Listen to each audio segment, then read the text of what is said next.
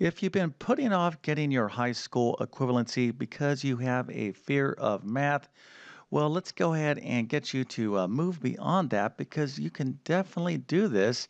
And to get your high school equivalency, you can take either the GED or HISET exam. It all depends on what state you are in. But what I have for you here is a simple math question that you should be able to answer if you are fully ready for either the GED or HISET. So let's take a look at this problem. So we have 4.2. This right here is called the absolute value of -6. This is 4 and 5/8. We have -2.5 here and -3. And what we want to do is order these numbers from least to greatest. All right, now if you think you know the answer, put that into the comment section. I'm going to walk through and explain all of this in just 1 second. But before we get started, let me quickly introduce myself. My name is John, and I have been teaching middle and high school math for decades. And I have a fantastic, very powerful, easy to understand GED and HISET math test prep course. This will definitely help you get prepared for these exams. Now, again, we're basically talking about the same exam, different name, but effectively they're going to be testing you on the same level of math. But you can check out my test prep courses by following the links in the description. But let's go ahead and see how to do this problem right now. All right, so we're talking about the real number system. So when we're talking about real numbers, it's a good idea to think of the real number line. All right, so basically it's just a line with 0 in the middle. And as we go from left to right, numbers get larger. Okay, so this is the main idea here. And to the right of 0 is going to be positive numbers. So all these numbers here are positive. To the left of 0 in this direction, all the numbers are negative. But the main kind of concept here, as we go from left to right, numbers are increasing. As we go from right to left, numbers are decreasing. All right, now again, hopefully this is pretty basic stuff for most of you out there. Now the real numbers, okay, contain a lot of different numbers. We're not going to get into this in this particular video because we're going to be focusing on just ordering numbers effectively, but there's a subset to the real numbers, which would include, let's just kind of do a quick review real fast. I can't help myself. So the first is the counting numbers or the natural numbers, okay? So basically this is naturally occurring numbers. So when we look outside, how many trees do we see with our eyes? Well, we see 1 tree, right? Or 2 trees, or 3 cars, or 4 birds. This is what we call counting numbers or naturally occurring numbers. So these numbers would be like 1, 2, 3, etc., etc. Now, this concept of 0, right, is a real, matter of fact, let me just put this right here, natural numbers or counting numbers. So when we include 0 to our set, because someone, invented this number, they say, hey, listen, I don't see any birds, so we need some sort of symbol that represents, nothing. Well, that is 0, so these numbers right here are the whole numbers. Now, if we take the positive whole numbers and the negative whole numbers, what we have here is what we call the set of integers.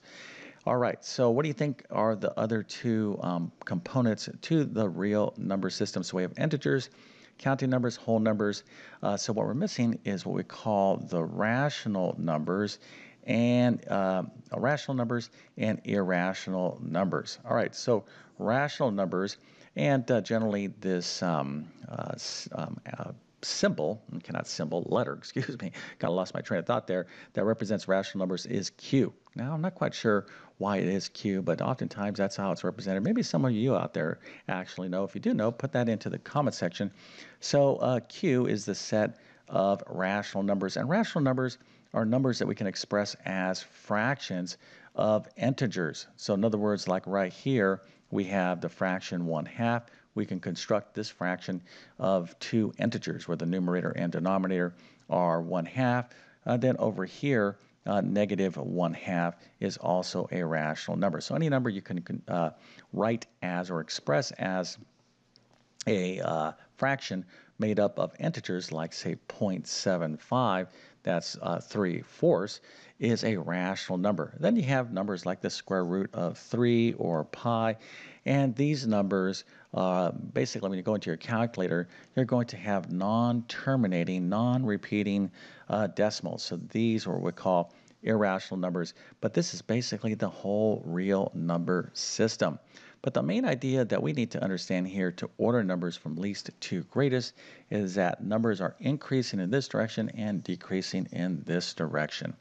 All right, so let's go ahead and get into it right now. So the first number here on our lovely list, the smallest number, is -3. All right, so I'm just going to kind of whittle through these numbers one at a time. So we'll put this on our real number line. Now you don't have to put it on a real number line to solve this problem, but I'm going to do this because I think it's a good visual aid here. All right, so -3, that's off our list. So we're looking at our list. We're just going to look for the next smallest number. What do you think that is? Well, let's go ahead and take a look at it. The next smallest number is -2.5. So we'll put that to the right of -3, okay? Because -3 is smaller than -2.5, right? So this is really important that you understand that. So you have -3 and -2.5 if we wanted to use an inequality symbol. So you want to go this way, right? So this is less than, this symbol looks like an L, okay, this is greater than.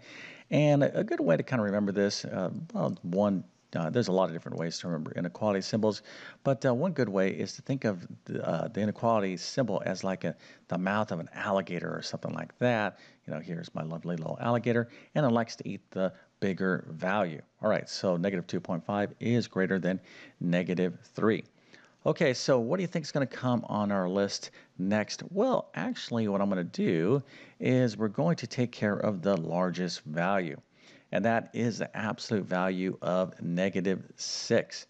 Okay, so the absolute value -6, absolute value is a big topic in math, but basically I'll just tell you very briefly, the absolute value -6 is 6, and the absolute value of 6 is also 6. So the absolute value just basically means the distance a number is from 0. So -6 is 6 units away from 0 on the number line, right? So again, this is a big topic, but you just need to know that the absolute value -6 is 6. So we're going to put that way over here.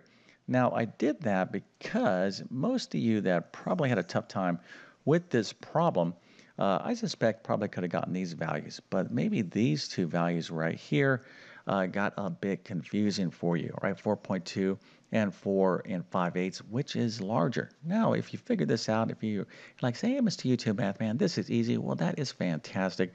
But if you struggle with this, well, we're going to go ahead and see exactly how we can determine which is greater and which is smaller.